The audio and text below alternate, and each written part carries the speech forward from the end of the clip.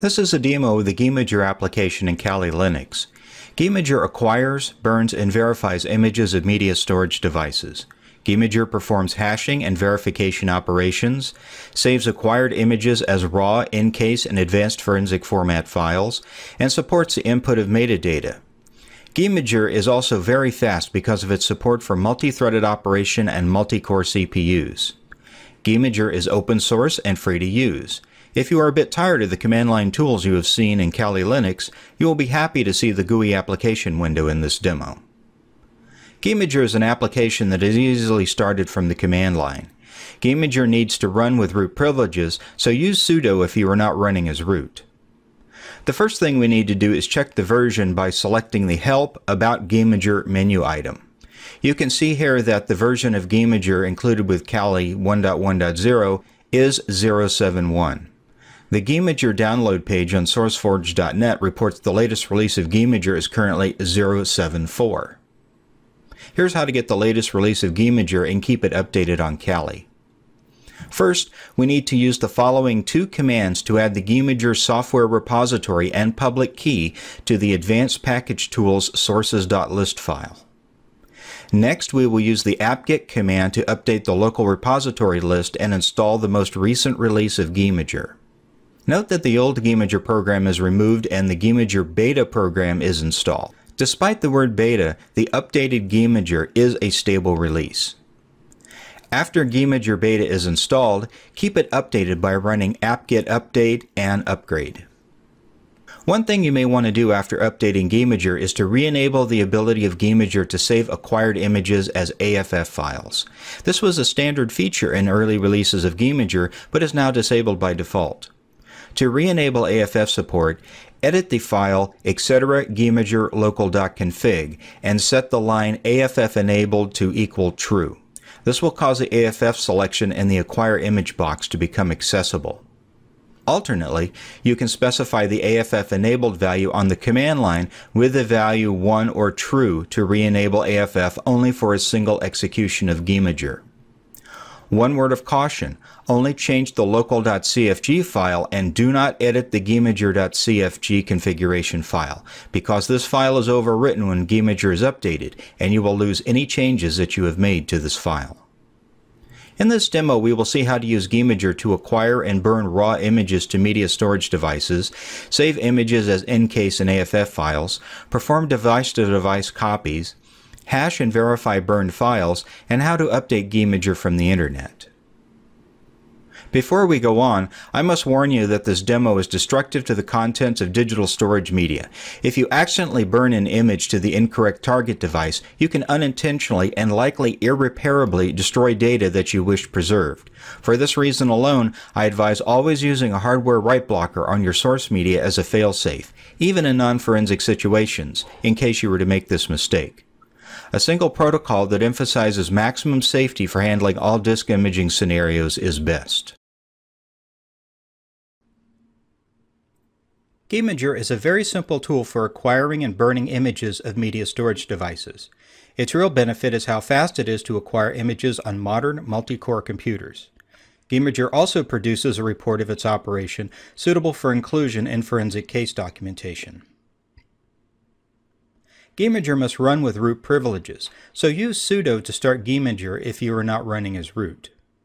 Let's start Guymager and have a look at what it does. The application window displays all of the block devices found that Guymager can use to acquire and burn images. If you need to image a device that isn't listed, use the Devices Add Special Device menu item. If you attach or remove any storage devices while Guymager is running, the Rescan button will update Guymager's display. I just plugged in an additional flash drive, and after a rescan, it is now displayed in the devices list. You acquire an image by right-clicking on the device and selecting the Acquire Image menu item.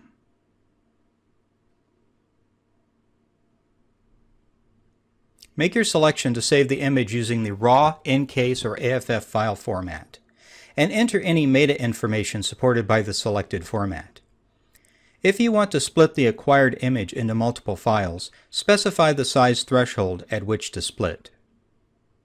Provide the name of the image file and the location of where to write the acquired image and the report information file. Also specify how you would like the image to be verified. You have your choices of hashing algorithms to use, and if the source should be verified before and after the image acquisition.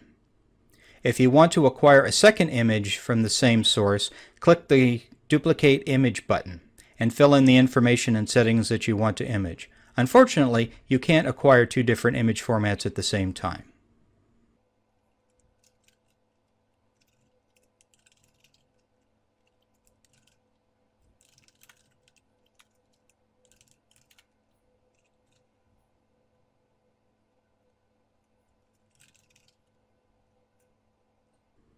To begin the acquisition, click the Start button.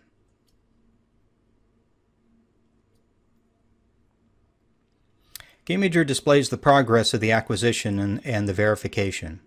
Now there's a green light and everything proceeded okay. For a complete record of the acquisition operation, have a look at the .info file created by guymager in the same location as the created image file. This is exactly the type of information you will want to include in your forensic report. Performing a device-to-device image copy is also easy. Select the source device by right-clicking on it and select the Clone Device menu item.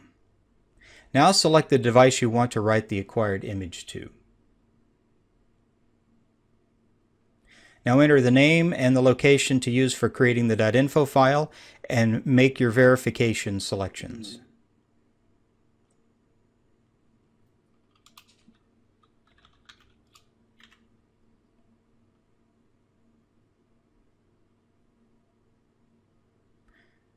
This can take a while if you have specified that the image will be acquired and burned to the target device after the source is verified, and the target device will be verified before the burn as well. Well, we get another green light indicating the copy and verification occurred without errors. You can see the detailed information in the .info file that was created.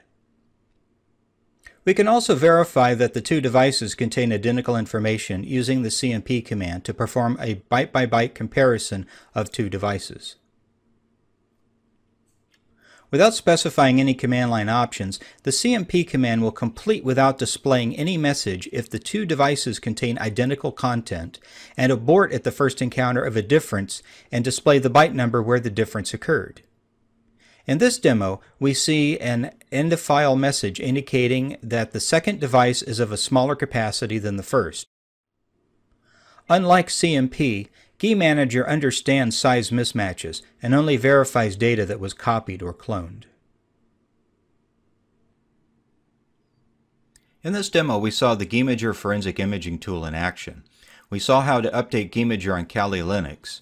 We then selected a device to acquire an image from, selected the options for acquiring an image, and learned how to re-enable the selection of the AFF format. We saw the imaging process, including imaging verification, how to make duplicate images, how to perform a device-to-device image copy, and how to use the CMP command to byte compare the contents of two block devices.